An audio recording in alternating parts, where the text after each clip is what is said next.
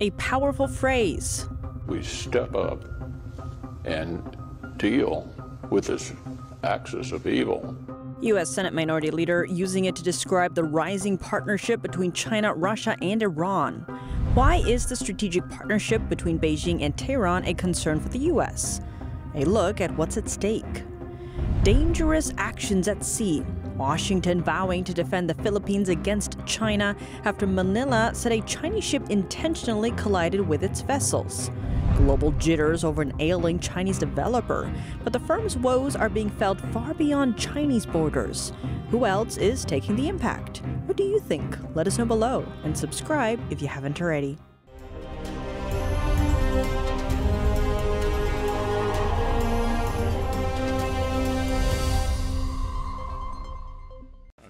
Welcome to China in Focus. I'm Tiffany Meyer. A powerful statement from Senate Minority Leader Mitch McConnell.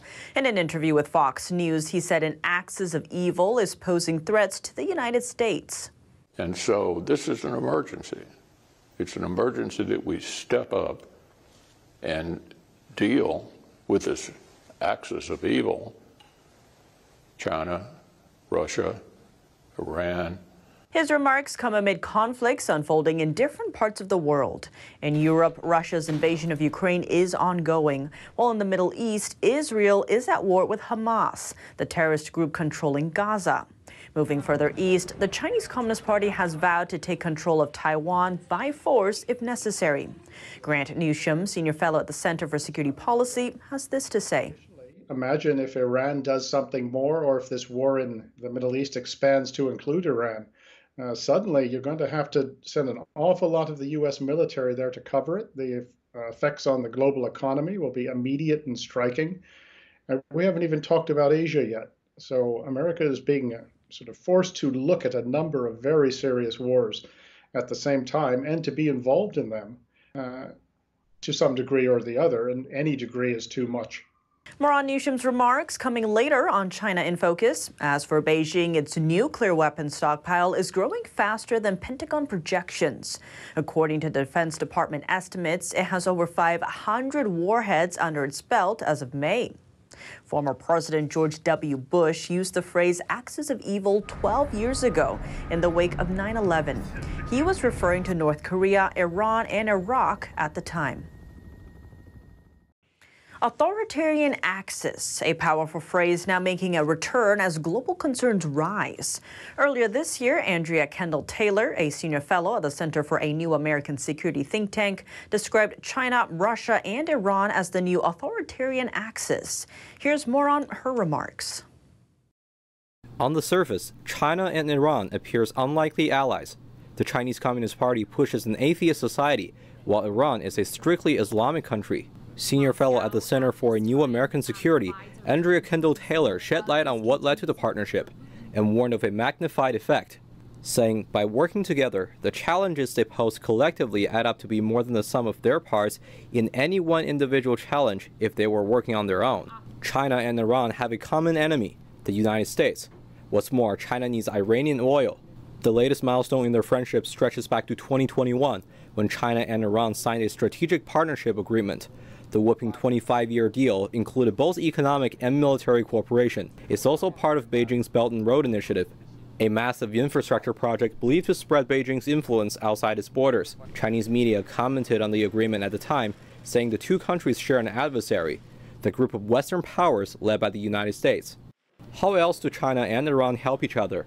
One of the most important ways Beijing supports Tehran is through buying up its oil. The U.S. imposed sanctions on Iran's oil sector in 2020 for backing the Quds Force, a terrorist organization in the Middle East. But China continued its fuel purchases, meaning the money kept flowing too. The Chinese ambassador to Iran said in 2021 that China was the only country that still bought oil from Iran. According to Kepler, a platform for global trade intelligence, almost 90% of Iranian oil went to China as of last month. Officially, China denies buying the fuel from Iran.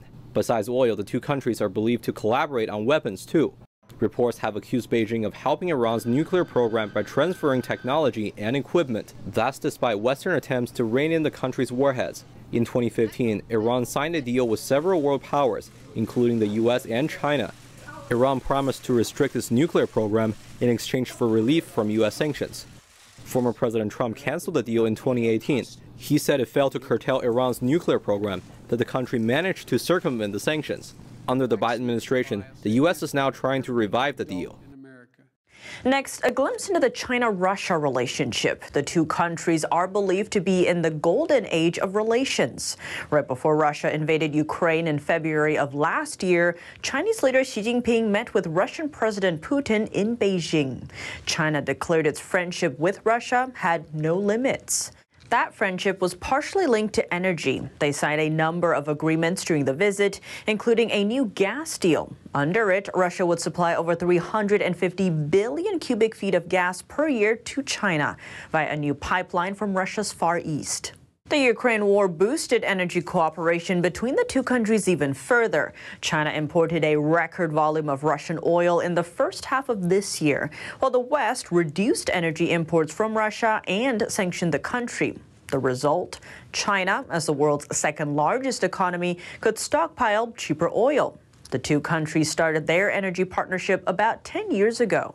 In 2014, China and Russia signed a gas deal for $400 billion over 30 years, bringing them closer together as they look to counter the West.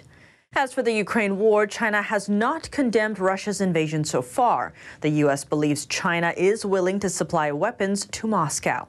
Intelligence reports cite a leaked document as saying China planned to send military equipment to Russia disguised as civilian goods. Beijing denied the accusation. A string of naval confrontations between China and the Philippines ending in a collision. The Philippines reports that a Chinese Coast Guard ship engaged in dangerous blocking maneuvers that led to a crash with one of its ships. Let's zoom in.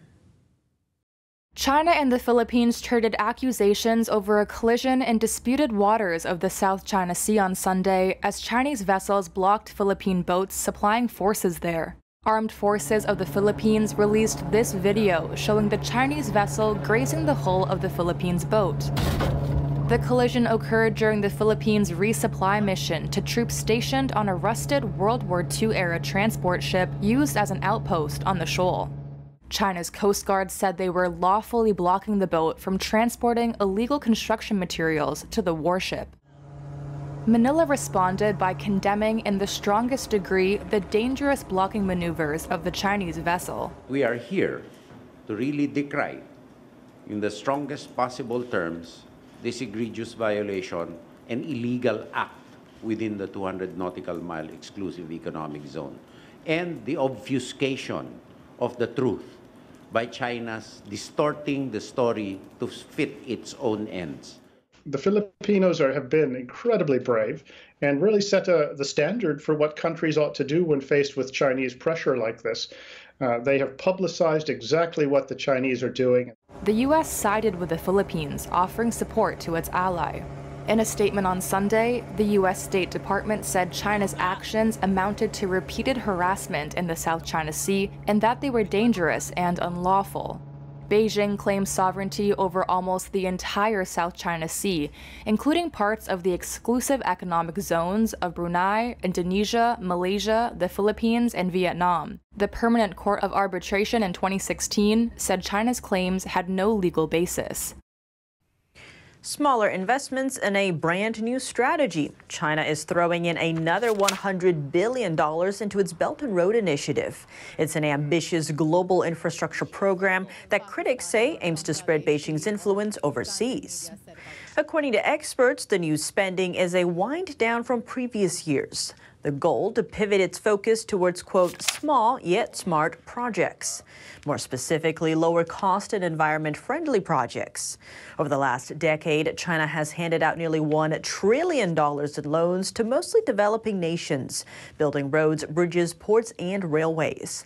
But many of those construction projects ended up in vain, as countries were left saddled with mounting debt. Western leaders have criticized the Belt and Road as debt-trapped diplomacy. Some notable recipients of the initiative: Russia, Iran, Palestine, and Afghanistan. One significant example, the regime signed off a $400 billion comprehensive strategic partnership deal with Iran. That number totals 10% of China's Belt and Road budget. Beijing's recent actions against foreign firms have a new target, a critical Apple iPhone supplier called Foxconn. Insiders cite political motives linked to Taiwan's upcoming elections. Let's take a look. Shares in iPhone maker Foxconn tumbled on Monday. They fell as much as 3% in morning trade. The slide followed a weekend report that the firm faces investigation by watchdogs in China. That includes tax audits and probes over land use. Foxconn said in a statement Sunday that legal compliance was a fundamental principle and it would actively cooperate with the relevant authorities.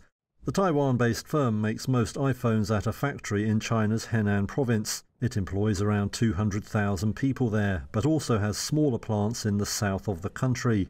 On Monday, it declined to comment further on the reports. But it all comes less than 3 months before Taiwan votes in presidential and parliamentary elections. Foxconn's billionaire founder, Terry Gou, is among those running.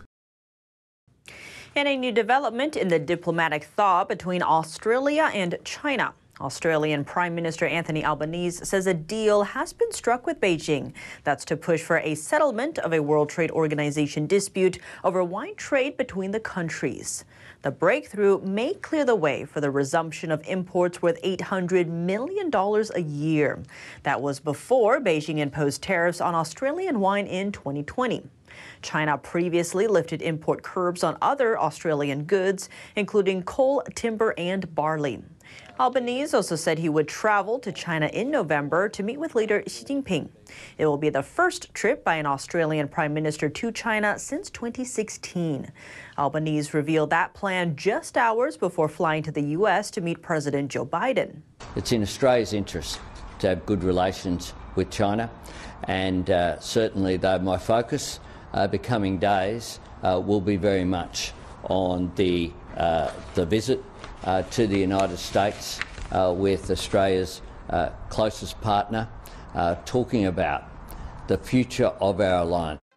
Albanese referred to AUKUS, the security partnership between the U.S., Australia, and the U.K. He said the future of the alliance was built on shared values, commitment to democracy, and global stability. Under the trilateral pact, the U.S. and Britain will cooperate to provide Australia with a fleet of nuclear-powered submarines. That aims to counter a more assertive China in the Indo-Pacific region. More market jitters for Beijing as ailing property developer Country Garden sparks global concerns. That's over whether the giant is headed for default. But the impact could reach far beyond the Chinese market. Here's the story of one Australian suburb that got caught in the crossfire. Susie Brandstater is a long way from China. She's a local politician in the small Australian town of Wilton, about an hour outside Sydney. And yet she's feeling the effects of trouble at the giant Chinese property developer Country Garden, which was supposed to build a huge new residential community in Wilton. Now, to me, when you are building a new city from scratch, greenfield development, there is room and time to get it right and have all that infrastructure in place before the people come. The Wilton Greens development was supposed to feature 3,600 homes. But 4 years after it was announced, fewer than 50 houses are under construction. The promised parks, sports fields and school haven't materialised. And now Country Garden has put most of the project on the market. It all comes as the firm struggles with its debts. This week it missed bond interest payments, putting it on the brink of default, and the fallout reaches well beyond China. In Wilton, quantity surveyor Stuart Bullivant says it's literally causing a stink. As you can see, this construction already started. However, the infrastructure hasn't been provided as promised, meaning that the sewage is draining into a tank, which means that there'll be multiple truck movements all through day and night to empty out the wastewater, because there is no on-site solution. The problems are symbolic of the changing fortunes at Country Garden and Chinese rivals. They borrowed on a massive scale to fund huge developments at home and abroad. But such firms have struggled since Beijing moved to rein in the borrowing spree. Now creditors are circling, seeking emergency debt restructuring at Country Garden. The people of Wilton would just like the homes they were promised, and a sewage system to go with it. That's all for today's China in Focus on YouTube. We're now sharing a shortened version of our program here. Here's what to look out for in our second half. New threats facing the United States. Senate Minority Leader Mitch McConnell saying China, Russia, and Iran make up a new axis of evil. What threats did they pose to the U.S.? And how should Washington respond? We spoke to Grant Newsham, retired Marine Colonel and Senior Fellow at the Center for Security Policy, for insight. The full episode is available on our partner platform, Epic TV. To sign up, click the link down below. Thanks for watching China in Focus. I'm Tiffany Meyer. See you tomorrow.